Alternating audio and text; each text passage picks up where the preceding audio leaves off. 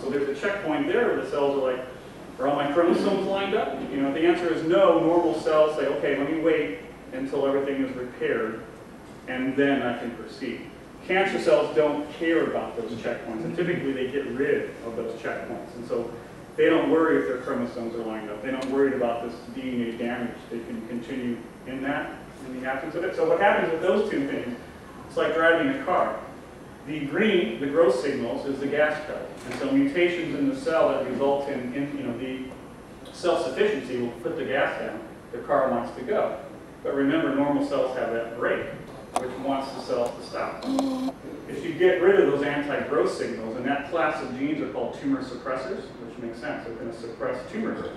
If you remove those tumor suppressors, you take the brake off, and then the car is going to go forward, sort of analogy for tumor progression. So those are two aspects. Another one is evading apoptosis, which is cell death. What happens with a normal cell? If it can't repair damage or it can't control where its chromosomes are, it'll go through what's called programmed cell death, and it will undergo this very tidy cellular suicide, so to speak.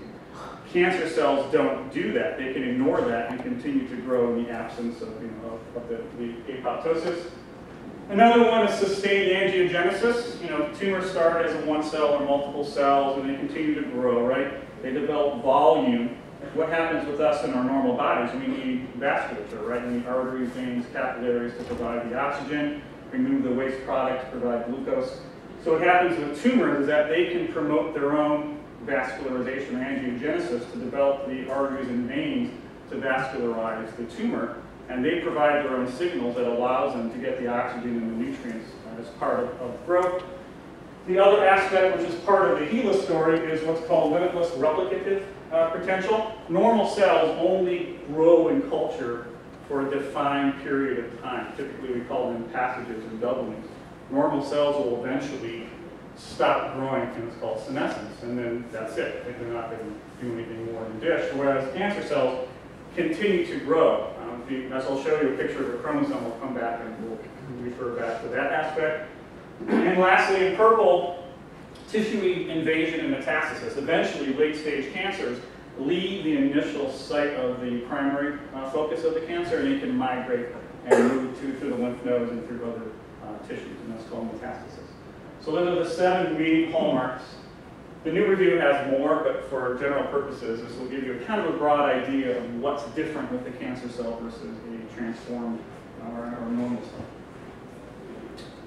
Just quickly, typically when we think of cancer, we always think of it as a progression. If you unfortunately are familiar with cancer, there's stages of cancer. There's early stages, stage 1 or so, through stage 4 typically. Later stage or more aggressive cancer is typically the metastatic form that has invaded tissue and migrated to parts of the body. I picked this, progression cervical disease after HPV infection, because this is what killed Henrietta Lap. She had cervical carcinoma. She had a human papillomaviral infection. Unfortunately, the HPV that infected her cervix was the oncogenic form, or the cancer-causing form, which caused the tumor.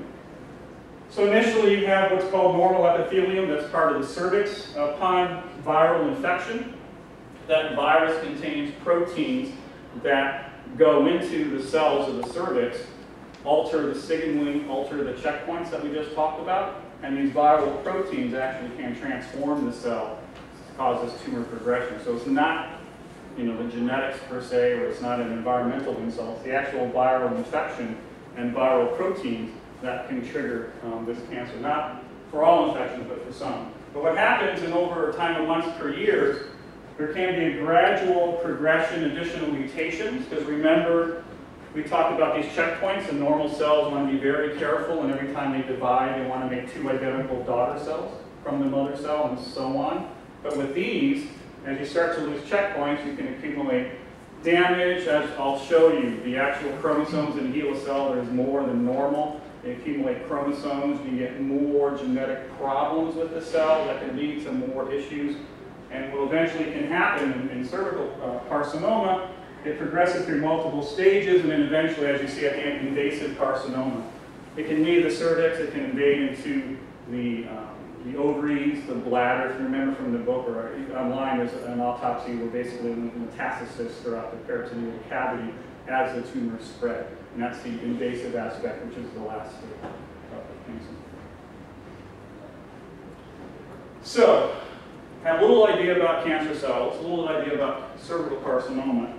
So 51 was when the cells were biopsied from Henrietta, and George, obtaining the sample, was able to grow them. We'll talk about that in a bit. What we have here, this is from a magazine, Wired magazine, describing the significance of these cells for biomedical research.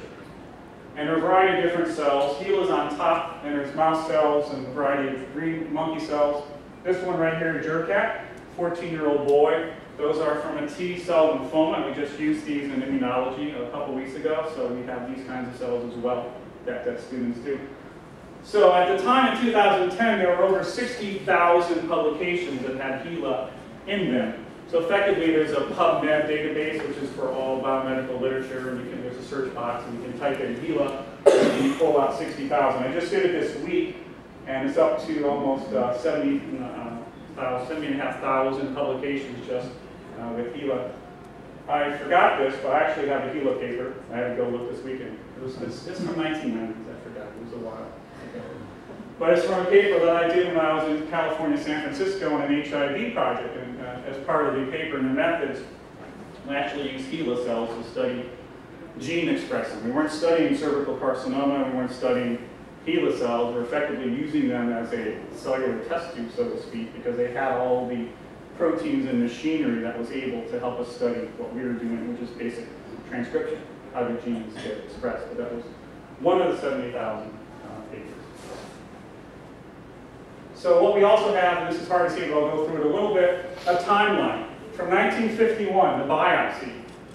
At that point, a lot of researchers were taking cells from biopsies, trying to grow them in culture, trying to keep them growing and develop them to no avail. Through some aspect of her cells, with a viral infection and the way the cells work, they were the first cell able to grow outside the body, able to grow in culture. If you remember from the book, there's the pictures of they're developing the media and making the media and the types of flasks. I have a little show and tell that you're welcome to after the talk. In terms of, basically, they utilize glass or plasticware. As I'll tell you in a little bit, these cells actually grow on plastic, and these are the kinds of containers that one uses even back then. And I'll also describe the media. This is media actually made from 1959 that we still use. And I provided you a little recipe if you want to check later. And we have refrigerators full of these medias. Nowadays, for any particular cell type, there are very specific medias that are important for the work. But even in 1952, poliovirus, they were using the HeLa cell because they can infect the HeLa cell with poliovirus, and through that work they were able to develop a polio vaccine. So even within the first couple of years of having the cells available, the polio vaccine was able to be discovered as a result of the cells. Also, live cell transport, the ability to take cells, freeze them down, thaw them in another location and utilize them. And with George Gay, he was able, free of charge, to take the cells anywhere. He usually fly with them, or he had people put them in the pocket because it was warm, to distribute them to other researchers, not only in the United States, but around the world as well. So having a cell line to study to how they can grow, how you can freeze them, how you can thaw them, was really important to disseminate lines like this and future lines for research purposes. And so that was incredibly important. Unfortunately, in 1954, it's for-profit distribution of cells, and that's one of the big issues with the book, and that for the longest time, the Lax family didn't even know the cells were there, and they haven't profited from the cells as many other companies have in the future. This is actually the first paper. I found it as a PDF today. 1953, we have George Gay, studies on the propagation in vitro of the poliomyelitis viruses. So this was the first time they were able to take these cells, grow them, infect them with poliovirus, show that the virus could alter the cells, and they also were able to show how they grew the cells. I just want to quickly, so they're using either human placental serum, human adult serum, or human acidic fluid, or chick embryonic extract. Anytime you grow cells, you're going to need a particular media, which basically is like a vitamin in liquid form. all the amino acids and vitamins and salts, but you also have to provide some growth factors. I described that cancer cells typically don't need particular growth factors, but they do need serum. They do need some growth factors to allow them to continue to grow in culture. In this case, they utilize adult serum from a variety of sources. Nowadays, typically, we use what's called fetal bovine serum, or from the cow, or horse serum, or goat serum. You always have to maintain serum in addition to the media that's utilized. So the growth conditions haven't changed very much. That bottle of media was formulated in 1959. That recipe hasn't changed. There's other medias as well, but this foundational research that was done in the 50s still carries on as a virtue of being able to use the HeLa line. HeLas were also important for studying what's called a karyotype, which is common practice now. You take a cell, and you can condense the chromatin through the cell cycle, and you can examine the chromosomes, how many there are. You can look at to see whether someone, the sex of the person, whether they're XX, XY. If someone has a cancer or a particular disease, you can study the karyotype and determine what might be wrong chromosomally. If a child is born amniocentesis, you can look at different chromosomal abnormalities like Down syndrome. So the chromosome, the karyotype is very important. This is actually a normal karyotype where you have 22 what are called autosomal chromosomes. We're diploid, so there's 2 each, one from mom, one from dad. And this sample is female, because there's 2 copies of the X chromosome. So that's normal. 2 copies of every chromosome, 1 through 22, and XX for female. If you look at the HeLa cells, these are derived as what's called HeLa Ohio. That's one thing that's not described in the book.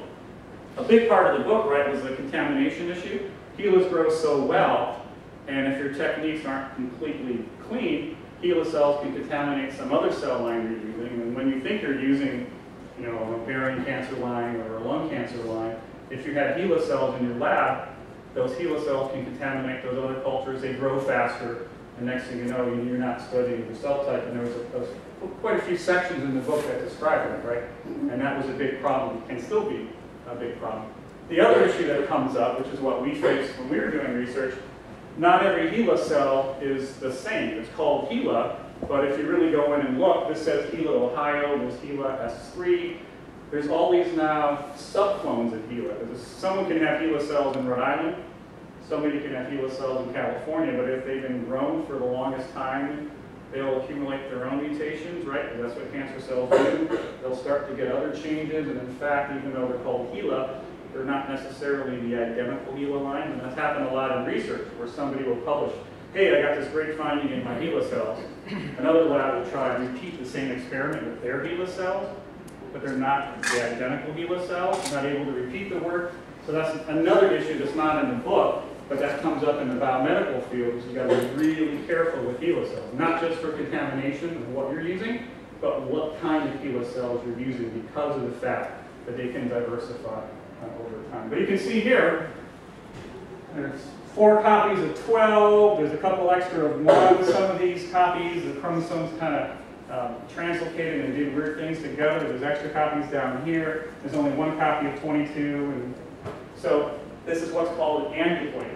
As these cells don't have these checkpoints, right, you want to be really careful when you divide, or they're sloppy, you start to develop extra chromosomes, and you start to develop these abnormalities that occur. This is an example of using the HeLa cell line.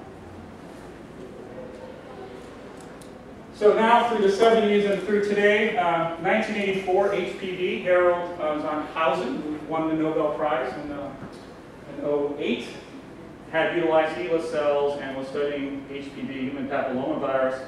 As a result of this, was one of the researchers able to show HPV can cause cervical carcinoma, won the Nobel Prize as for part of his research just recently, and had utilized HeLa cells. Also, in 1989, we'll get back to this, researchers are able to look at normal chromosomes. You see how they're linear? They're not circular. At the very end of every chromosome, there's a very special structure called a telomere that's absolutely required for the chromosomes to be normal. If they don't have that, they get to stick together, and you get weird things happening. There's an enzyme called telomerase, and part of the story with HeLa cells is that the enzyme was able to be identified through utilization of HeLa cells, and a Nobel Prize was awarded as well for studying telomerase by virtue of using HeLa cells. So there's at least 5 Nobel Prizes that at some point during those projects had utilized HeLa cells as part of what they've done. So you can see, once again, the impact that these cells have had on biomedical research. One thing we'll also talk about is ethics, and we'll get back and talk about a little bit about the history of ethics and clinical trials, because obviously that's such a huge part of the book, and a lot of changes have occurred since the 50s. If you want to buy your own HeLa cells, or you can ask me, I can give you some. But this is from the American Type Culture collection, and that was referred to in the book. It's a non-profit group. They have thousands and thousands of cell lines, bacterial lines, fungal lines. We utilize ATC quite a bit. We need to obtain a cell line for our purposes. This is actually, I took today, this is the HeLa cells that they have, the original clone, Homo sapiens, adherent epithelial. Up there, hard to see, but non-profit, you can buy them for $359, and if you're for-profit, like pharmaceutical companies, it's over $400. So this is a non-profit organization. They take the funds and then utilize them to maintain the cells and ship them to places. But there's a lot of other companies like Invitrogen and others that use HeLa lines that was described in the book. And I looked today, they have prices ranging from $100 to well over $10,000 for a particular cell line derived from the initial HeLa that obviously the Lax family doesn't get profits for, the company does. But so I just wanted to mention that briefly. So a little bit about guidelines for human research. Nuremberg Code was 1949, after World War II, right, the Nazi experimentation. There was the essential voluntary consent for working with human subjects. 1964, it was Helsinki Declaration, consent if at all possible with human subjects. The last 3 are from the United States. One called the National Research Act, if you remember the Tuskegee experiments with African American males and syphilis, not telling them they had syphilis, looking at progression of the disease. That went on 30s, 40s through the 70s. So in response to that, the National Research Act occurred. And in 1978 was the initial aspect of IRBs, institutional review boards, that monitor human subject research that are in place. And we've had one in place now for 3 or 4 years, formally, is that? Federally assured, yeah, 3 years. Before that, we had one in terms of federal assurance. In addition, then there was the Belmont Report, and finally in 1991, the United States government officially had this Title 45 in terms of the formal regulations in place to do research on human subjects, whether it's for clinical trials, for academic research or such. I briefly want to show you, I'm not on this board, and you'll see why I'm happy I'm not. There's a lot of charts and there's a lot of very important regulations and rules for this. This is chart 1 out of 11 that describes the type of research and whether research is exempt. Mary O'Keefe is currently the chair of the IRB, and I'm literally 1 or 2 times a semester I will contact her and ask her questions about things we're doing in the laboratories, research laboratories, teaching laboratories, and other departments as well. So this is an ongoing issue, and it doesn't have to be about medical experimentation. It could be education research or business research. Anytime we're working with humans, there's always a possibility. I didn't promise her I'd do a shout out for the IRB, but it's on campus, and it's something that we're always aware of since it's federally regulated. So that was a little background. So for me, as I said, I've been doing cancer research since the late 80s. And I've had a lot of experience both with cancer lines in general and with HeLa, as I described. Cell culture I've done quite a bit. UVA, as I said, University of Virginia. And what happened, I wanted to read you a couple things from the book that actually kind of hit home.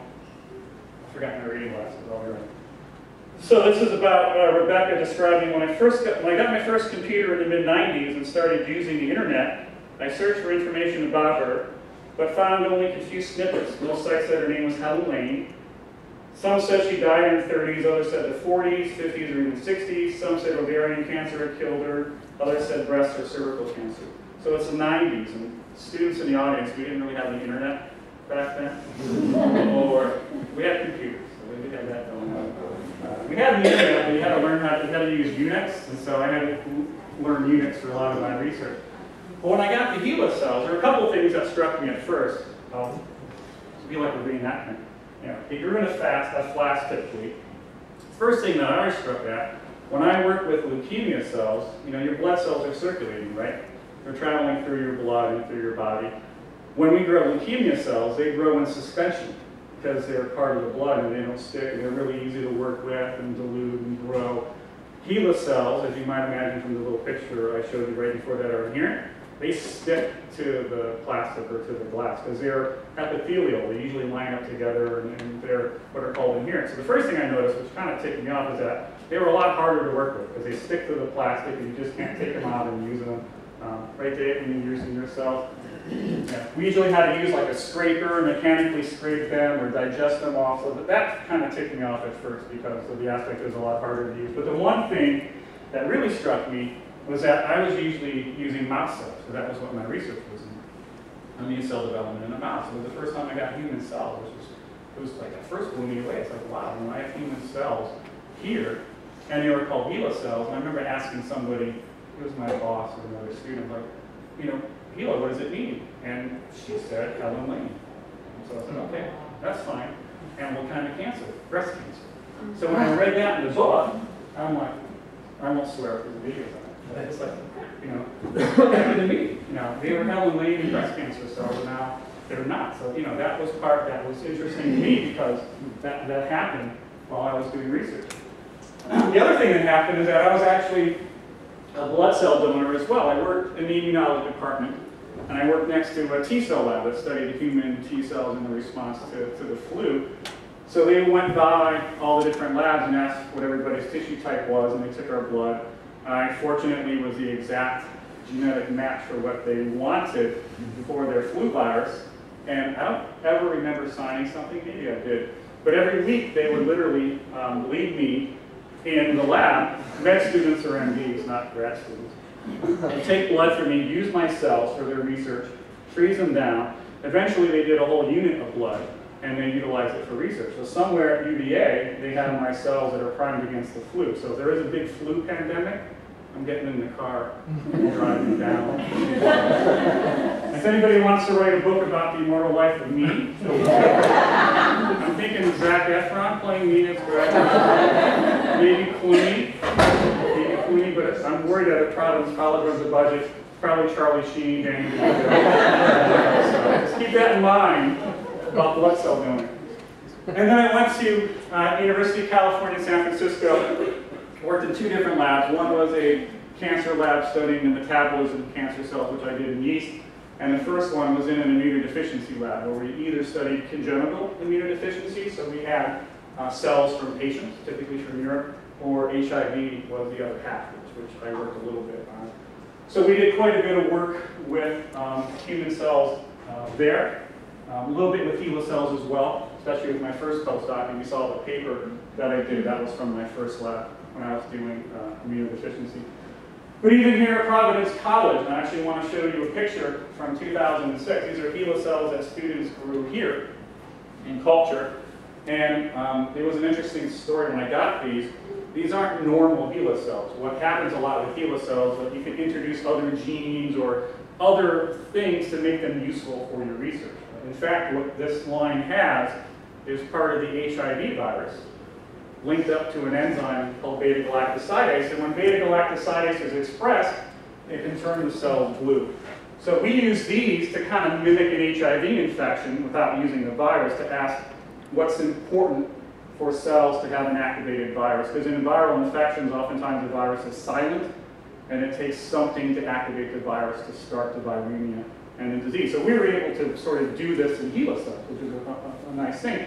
But in order to get these cells, or in order to get HeLa cells from other companies, you have to fill out what's called an MTA, or a material transfer agreement, such that the company giving you the cells and the people receiving them, you're not going to use them for purposes other than what you intend them for. And I remember when I was filling out the agreement, and I sent it to the legal office here, I'm like, there's no way it's going to pass. They're going to see HIV, and they're going to see cells and DNA, and they're going to be like, no. But it was fine. I didn't have any problems with it. But so my students used HeLa cells. They grew them in culture, and we had some great results, and that was in my immunology class. So in terms of here, in terms of what research is happening on campus for cancer research, We got Father Austriaco, Father Nick. He does yeast models of cell growth and cell death. All these genes that are involved in cell growth that I described earlier on, they get mutated or changed, that are involved also in programmed cell death. They're so fundamental to life, they're so fundamental to growth, that even if they're human genes, there are similar genes in yeast. So one can study cell growth and death in yeast, which will be very similar to what happens in human cells. And so by studying yeast, which are easier to use, cheaper, you can manipulate them easier, you can learn a lot about cancer, you can learn a lot about cell growth and death in yeast modeling. And Father Nick has a very successful lab doing that.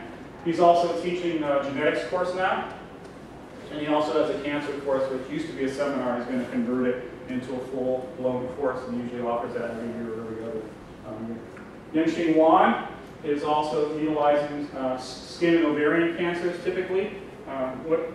You got lines still growing, Dave? What are you? Yeah, we actually we have just regular melanocytes, just regular skin cells, as well as melanoma cells, and we just finished the ovarian cancer cell line, so we're closing up shop for the summer. So.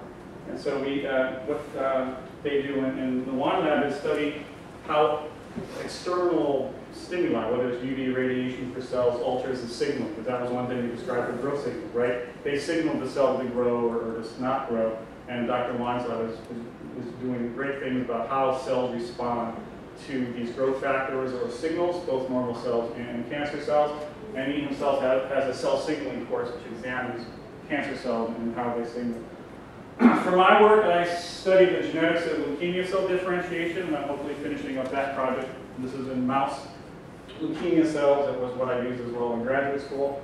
And I also have a research looking at blood cell development using human stem cells, adult stem cells, induced pluripotent stem cells. Because for me, it's important to study how normal cells grow, normal blood cells. Because if you can do that, then you can understand how leukemia cells or abnormal blood cells grow. And then I teach immunology, as you saw with this picture as well, which we can utilize those cells. Next, what Jeff Market and others are going to do next year, hopefully, is actually incorporate HeLa cells into our Biology 103 lab. We're going to meet in a couple weeks, and not only will students in 103 read the book, ask the summer and we discuss it, we're actually going to have a couple hands-on experiments if we can get some funding. But it's really expensive media. But we're hoping to incorporate that, so it's not just reading the book. Let's use those cells. Let's maybe do a karyotype, look for the virus, do some really cool things so the students get some direct hands-on experience with the field, use the expertise we have in the department. So we're really excited about setting up something. Are you excited, Joe? And so that's it. I wanted to thank CTE and the reading program. Thanks for listening. That's my contact information, and time-wise, anybody? I'm sure, I know our book groups. Anybody's got questions as well? Yeah, we have a couple of book groups going on through the CTE, and we've started our conversations. I know not all of you are in those book groups, but I know some of our members may have questions, and also anyone else in the audience. But thank you very much. Oh, my pleasure.